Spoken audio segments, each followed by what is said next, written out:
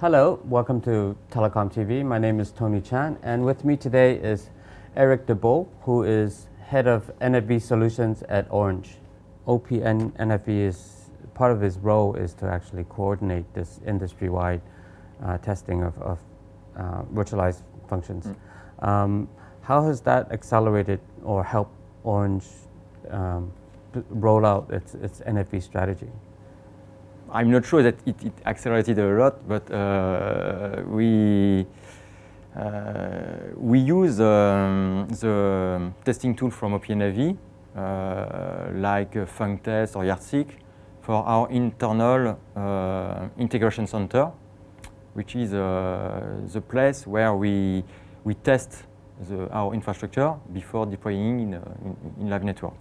So we are using these fantastic tools developed by the community.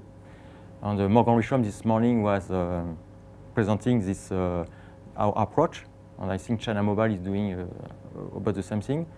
And what is cool that we were able to use this testing tool, open source testing tool, on top of commercial solution.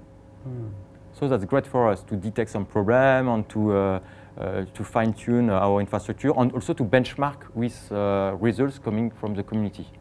So that's I think it's a powerful result from OPNFV.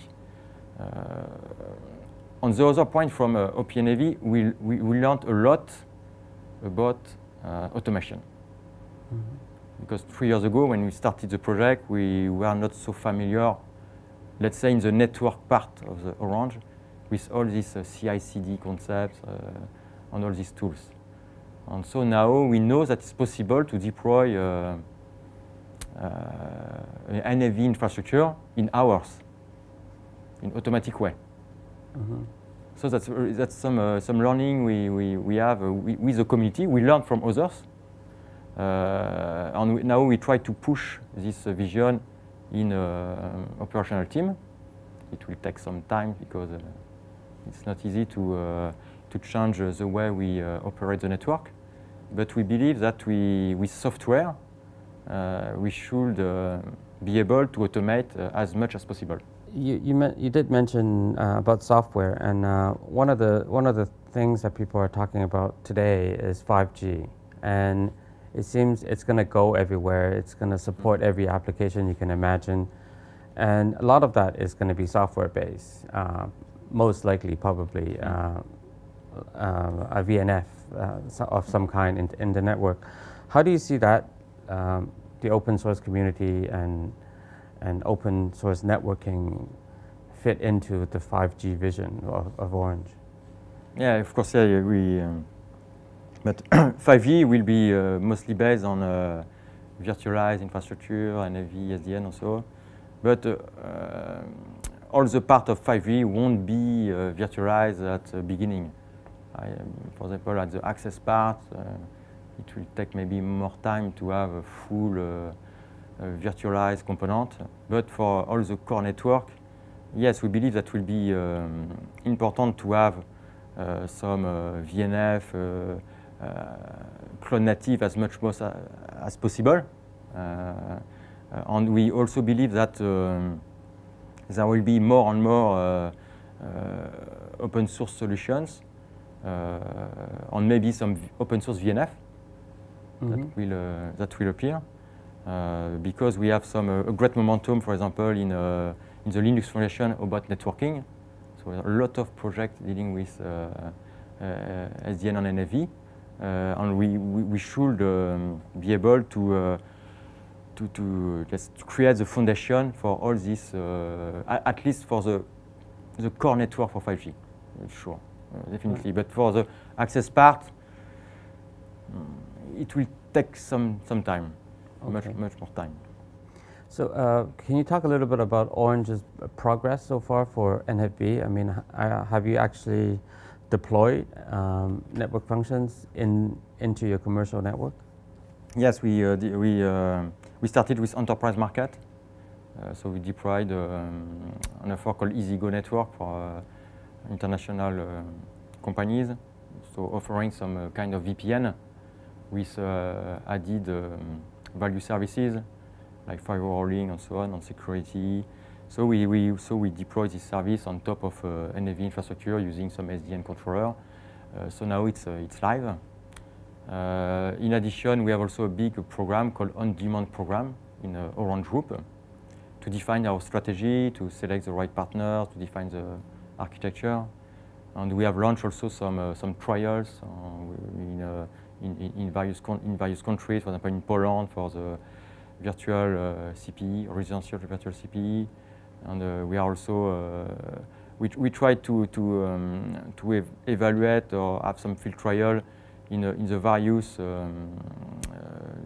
functions in different countries also, because we operate in about 30 countries, so we can test, for example, VIMS in one country, VPC another one, and so on. So, do you have any experience to share as to the benefits, maybe of have you seen actual financial or cost benefits from going with NFV as opposed to the traditional solution?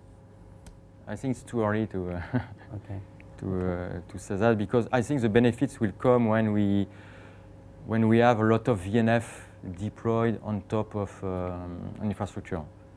Because at the beginning, to be honest, you need to invest in new techniques. You need to train people.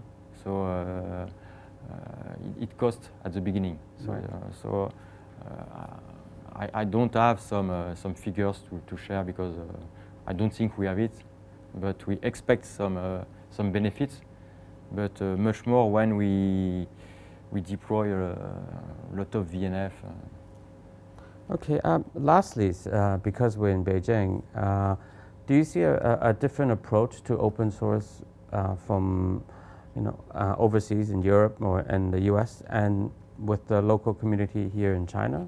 Is there a different mentality, approach? Yeah, I think there's different culture. I've been working in telecom era for more than 20 years, and I started working in SDO. And in SDO, we also had some kind of collaboration with American people, European, from Asia, and so on.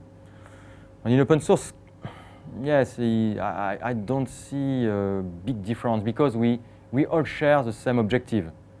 Is to deliver some code that answers some requirements, and it's our global objective. If we have some maybe different way of working, different culture, it's true. But at the end of the day, I think as we share the same objective, we can work in the same direction. So it's I think it's there is no big difference between Asia and Europe and so on. There is some cultural difference, the way we work and so on. But globally, I think we can work all together. We have some booths, for example, here we have a demo, for example, with Huawei. It was just something that appeared in the community, nothing prepared, but just they wanted to demonstrate a multi-site solution. We wanted to prove that we can deploy a VNF on top of multi-site solution. So we have the same interest, and we work together. Okay. So I believe that when we share the same objective, the cultural difference, it's not a problem. Okay. Very, very well said. Thank you very much, Eric. Yeah, thank you.